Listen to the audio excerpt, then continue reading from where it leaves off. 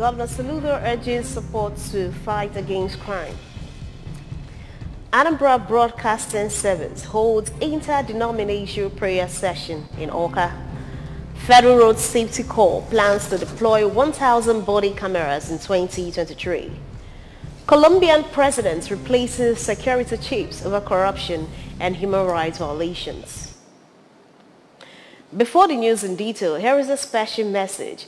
Governor Chukwuma Soludo has come for you to turn around the maintenance of the Anambra State economy and promotion of core Igbo values. Let's give him maximum support for the task ahead. Good morning. Welcome to the Breakfast News on ABS Television. My name is Priska Wango. Governor of Anambra State, Professor Chukwuma Soludo, has reassured of rehabilitating failed federal roads and constructing new roads in the state to alleviate the suffering of the masses. The governor gave the promise when he flagged the reconstruction of failed and flooded section of Ogidi, Awka, Onitsha Old Road. Government House correspondent Eji Kabana has the details. According to the governor, most federal roads in the state are in life-threatening, horrifying condition, assuring that while constructing new state roads, his administration will continue to rehabilitate failed ones as it awaits intervention from the federal government on long-term basis. He explained that through saving of funds by his government, it has been able to reconstruct the federal road at Isuibu, boundary between Enugu and Anambra states, as well as fixed the portion opposite Chisco Park, Onitsha, and promised to continue making such emergency interventions. So the solution is here, and we believe that in the next few weeks, this problem will be over. And the people will no longer get drowned here. Amen. And the flooding into people's homes and villages, displacing our people and causing untold hardship on commuters on this particular federal road will be history. We'll continue to partner with the federal government, but while we call on them to do the needful, we're not going to, stand akimbo and watch our people continue to go through untold hardship. So, today we have come to flag off the solution to this seemingly intractable problem that has persisted for years and years and decades, as it were. And to the glory of God, this shall be history in Jesus' name. The Commissioner for Works, Engineer Ifeanyi Ukoma, who recalled that it is the first project the governor has flagged off after his inauguration, regretted that the perennial flood in the axis is not only peculiar to Ogidi, but the entire state. Really, he would have assumed that it doesn't concern him. But because of his passion and the need to provide solution to the Anambra in the bid to build a livable, prosperous Anambra state, he decided that this should be one of the first projects. Mr. Governor, we are happy and we are welcome. Traditional ruler of Ogidi, Iwe Alex Onyido, and a host of notable Ogidi indigenes and others from beyond attended the event. From Ogidi in Idemili North Council area, Ejike Abana, ABS News. Governor Chukwuma Soludo has enjoined Anambra youth to synergize with his administration to reclaim the state and salvage their future. The governor was speaking at Professor Dora Akunyili Women Development Center in Awka during the 2022 International Youth Day celebration. Again, Government House correspondent Eji Kabana has the details.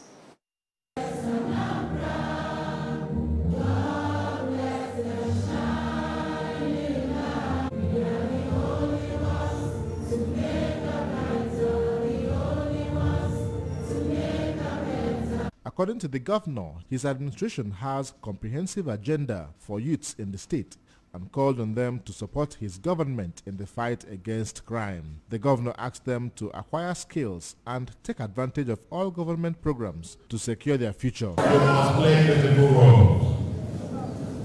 The future belongs to you. If you are indifferent, then groups and roads will continue to govern you. But when you are alive, at least you vote with your own needs. That's how part of how you take charge. Mobilize others to be involved. We a new society is possible. A new future is possible. But only with their participation. Those who fail to participate lose their right to complain. Those who fail to participate lose their right to do what? But what we offer you, the Anambra, is that this is yours. This government is yours. This is a government of the youth, for the youth. The Commissioner for Youth Development, Mr. Patrick Agamba, was part of the ceremony, which also had the former Commissioner for Basic Education, Professor Kate Omenoga, as the keynote speaker, with various youth groups and organizations in attendance. This year's International Youth Day has the theme, Intergenerational Solidarity, Creating a World for All Ages. From Professor Dora Akonile Women's Development Center, Oka, Ejike Abana, ABS News. Anambra State Commissioner for Women and Social Welfare, Mrs. Ife Obinabo, has reminded married and intending couples that violence cannot be used to solve any marital problem, insisting that tolerance and prayer are key to successful marriage. She stated this while speaking to journalists in Oka following the clamor for justice for the late Mrs. Chidebere Iloka, wife of the suspended Transition Committee Chairman of Nnewi North Local Government Area, Mr. Mbazulike Iloka. Correspondent Joseph Ibocha filed this report taken from her. Who assured those clamoring for justice for the late Mrs. Iloka that the Governor Chukwuma Soludo administration is out to ensure that justice prevails once result of autopsy shed light on the actual cause of the death, and restated the importance of premarital counseling for intending couples. She expressed concern that some people circumvent premarital counseling processes, leading to broken marriages and sometimes homicide, and called on churches, religious organizations, and all relevant stakeholders to step up the process to help in addressing challenges in marriage, even as she called for a return to era when inquiry must be made before people getting married. It's good, I tell our young men, that you can never solve any problem in marriage by beating your wife. If your wife, you think is talking to you, is talking too much, why can't you, as a man, walk away? Just step out. By the time you come back, the problem must have been solved at least 50%. So there's no reason whatsoever for you to beat up your wife. When you think maybe you'll be seeing her, she's a strong person, you just ordinary slapping. You know that the environment, the society is so harsh now, economically and otherwise. Pressure everywhere. So many people are suffering from high blood pressure without them even knowing that they're suffering from it. No shouting can even make somebody slump. Talk more of when you slap somebody that is sick. Not that I'm saying that the woman is sick, but I'm saying that beating is out of it. You can't solve any problem by beating your wife. For the sake of your own life, don't beat your wife. The commissioner equally acknowledged that about 30% of wives equally abuse their husbands physically, emotionally, and otherwise, often leading to loss of self-confidence on the part of men, and cautioned women against unnecessary influence from what she termed overexposure. The Women and Social Welfare Commissioner noted that domestic violence also affects children negatively at homes, and assured that the Children, Sexual and Gender-Based Violence Court set for such cases is on course to do justice to victims. I want to assure everybody that as long as the Anambra State government is concerned, that the administration of Professor C.C. Soludo, that has zero tolerance to this kind of story. There's no way this kind of thing, if it is true, at the end of the day, will be committed in Anambra State, on our soil, and the person will go scot-free. So for some people that are already, clamoring for justice, there must be justice at the end of the day. if the autopsy says yes, that the woman died out of violence. But if not, then it will end there. The Commissioner for Trade and Commerce, Honorable Obinna Ngonadi, has called on leadership of ASMATA to be united in supporting and assisting the state government to accelerate meaningful development of the state. The Commissioner was speaking during a meeting with market leaders at ASMATA Secretariat on Onitsha. Staff reporter Odinaka Nwulisa completes the story. The Commissioner, who observed that the state remains the hub for promotion of trade and commerce in the country, reminded them to align efforts with the enumeration and commissioning of all the markets in the state in line with aiding Anambra Internal Revenue Services towards increased revenue generation for development of the state.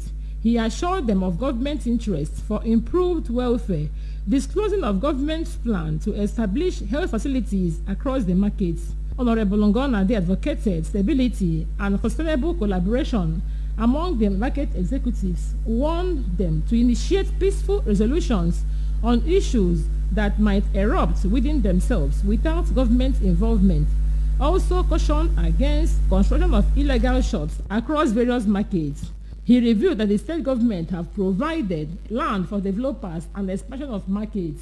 Speaking during the meeting, the ASMATA President General Chief Ikechukwu Ekwegbalo, while pledging the total support for the Governor Soludo's administration in boosting the revenue profile of the state, observed their readiness to comply with government's directives that will assist in turning the fortunes of the state.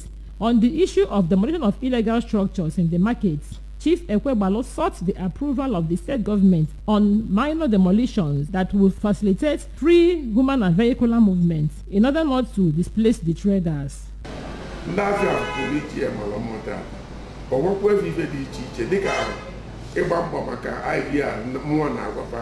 For long, the commission away about that.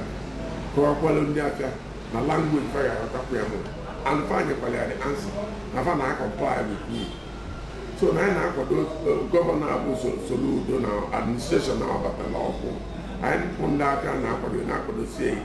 In a remark, the President General Building Materials International Market, Ogidi, Chief Jude Nwankwo, who spoke on behalf of the traders, appreciated the Commissioner for the visit, describing the traders as critical stakeholders in the overall development of the state. He promised to accord the Commissioner maximum support for a successful tenure in office. The Honorable Commissioner for Trade and Commerce. And I'm very happy for that. And then the Igbo Anambra State,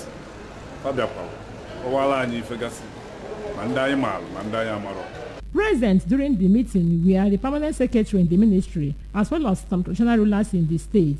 In Onitsha, Odinaka Nwulisa reporting. Anambra Broadcasting Service has organized an interdenominational prayer to commit the affairs of the establishment to God. The prayer, which was at the instance of the Managing Director, Sachido Bidiogu, and the management team, was led by Reverend Father Professor Bona Christus Umogo, Evangelist Boniface Nwabuko, and Reverend Chukwudi Nwachukwu. Correspondent Kenechukwu Chukwudi felt this report taken from her.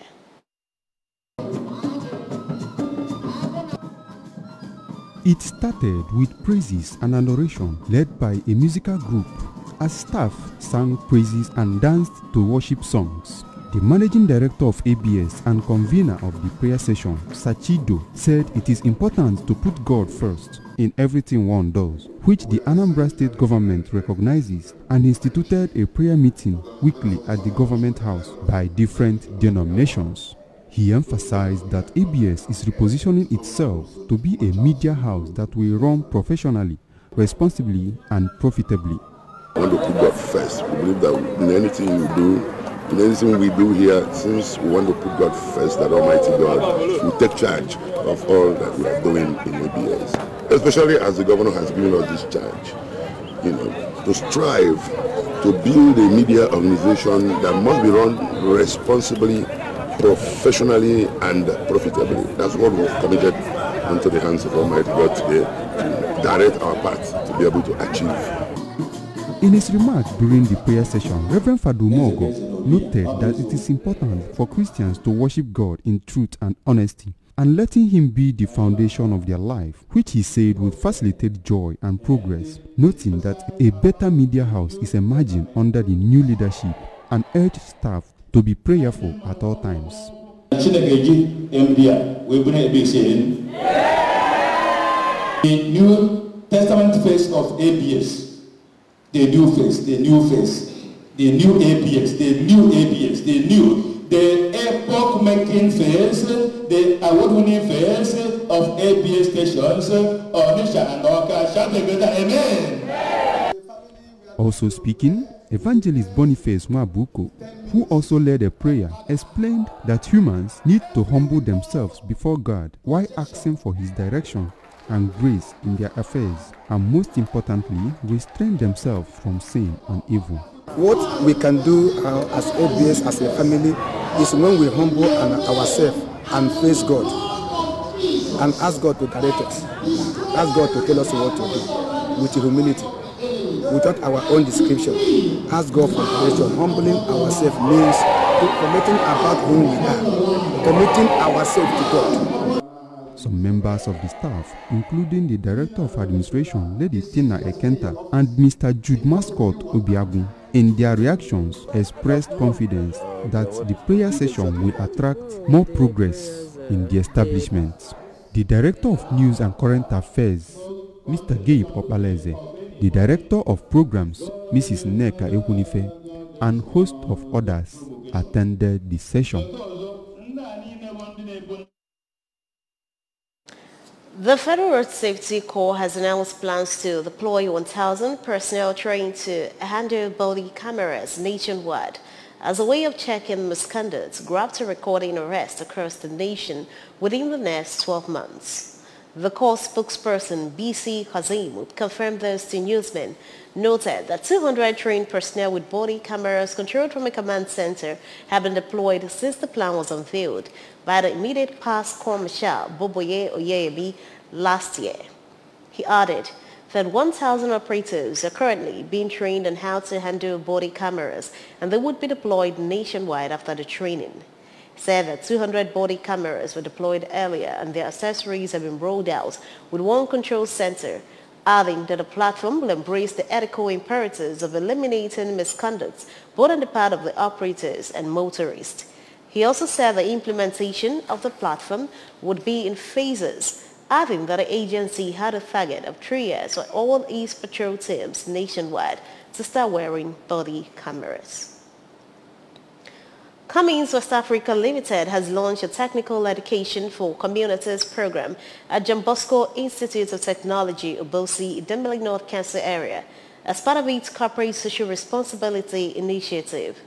The TEC program seeks to equip technical institutions with capacity and equipment to deliver quality technical education to increase availability of multi-skilled technicians to drive industrial growth in global communities, with a key focus to increase a female representation in technical fields.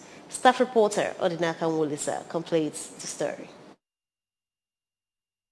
Addressing participants at the launch, the Vice President and Managing Director, Cummins West Africa Middle East, Mr. Terry Pemi, gave a brief history on the tech program, which was launched globally in 2012 with the mission of training vulnerable youths with a view of gaining access to jobs in communities. He stressed the need to grow a meaningful generation and invest on the future of younger ones through market-relevant curriculum to occupy the engineering space, announced the partnership with Jobitech as the second in Nigeria and the 27th globally. So we have all sorts of functions, from support function, finance, HR, but mostly engineering and field service technicians. So we have been around for about 103 years, and our ability to stay in business after over a century is really to be credited to our employees. Speaking at the event, the rector of the institute, Reverend Father Matthew Adetoloye, appreciated Cummins for the synergy and partnering other organizations in providing world-class learning environments for disadvantaged students, assured that others will leverage on tech program to access technical education. And then without technology, we are moving nowhere. And we see things we normally do with hand manually. Now we are doing them with machines and all that. And that is the bedrock of what we are doing here, to prepare young people in order to be able to meet the demands of today in our world. Speaking on behalf of Onitsha business community, the chairman, Kate's Associate Industry, Chief Ikem Osanampo, noted that the sustainable collaboration has positive and multiplier effect on the society, urging other industrialists to borrow a leaf and invest in such laudable initiative. Earlier, the program anchor, Mrs. Ifeyinwa Alex Anene, who highlighted on their role in community partnership, showcased some of the beneficiaries. In a lecture, a resource person and lead consultant of Tributary Initiative for Learning, Mrs. Eniola Adifoye, called on government to promote the role of technical vocational education training in nation building and empowering more institutions to close the skill gap, noting the low representation of females in the sector. In a remark, an outstanding female scholarship beneficiary, Ms. Anastasia Okamaka, spoke on the program value and urgent need for more females from the community to access such opportunities. Responding, the Managing Director of Kumis West Africa, Mr. Okechi Igwebike, made a clarion call for effective collaboration among stakeholders to join tech partnership for sustainable economic growth. The basic goal is that these young people who otherwise could have graduated from different vocational programs without market-ready skills, that we give them more market-ready skills so that by the time they graduate, there will be competition to get their service. Tour of facility, commissioning of electrical workshop, donation of tools for training and development featured at the launch. From Jobitek Obosi, Odenaka Wolisa, reporting. Colombian President Gustavo Petro has named new commanders for the military and the police, saying he chose the officials because they have not been accused of corruption or human rights violations. Colombia and the National Liberation Army rebel group also took steps to restart peace talks. Colombia's security forces have a long history of corruption, scandals and human rights abuses committed during the country's nearly 6 decades of conflicts. Petro said his criteria for selecting the new commanders were zero corruption, zero violation of fundamental human rights. Petro, a critic of Colombia's military establishment and former member of the M19 armed group, promised during his election campaign profound changes to the country's security forces, and he urged the new officials to protect life. Colombia's National Peace Commissioner Danilo Reda said that the government would take the necessary judicial and political steps to make peace talks possible with ELN after a meeting between the representatives of both sides in Havana, Cuba. England international defender Fikayo Tomori signed a new deal with AC Milan, which will help him on the Italian champions until the 30th of June 2027, the club announced in a statement. Tomori joined Milan in January 2021 after a loan spell from Chelsea.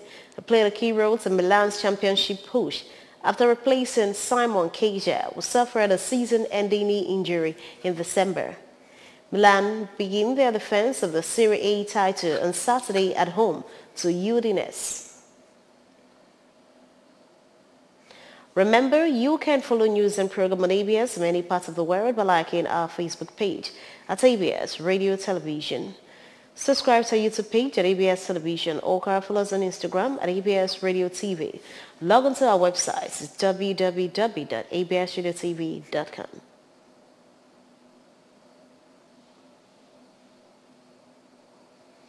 To end the news this morning, a recap of the main points. Governor Saludo has urged youth to support government fight against crime. Anambra Broadcasting Service has held interdenominational prayer session in Oka. Federal Road Safety Corps is planning to deploy 1,000 body cameras in 2023. Colombian president has replaced security chiefs over corruption and human rights violations. Here is the special message. Governor Chukwuma Saludo has come for a total turnaround maintenance of the Anambra State economy and promotion of core Igbo values. Let's give him maximum support for the tasks ahead. That ends the breakfast news at this time on ABS Television. Thanks for watching. My name is Priska Mongo. Good morning and have a happy Sunday.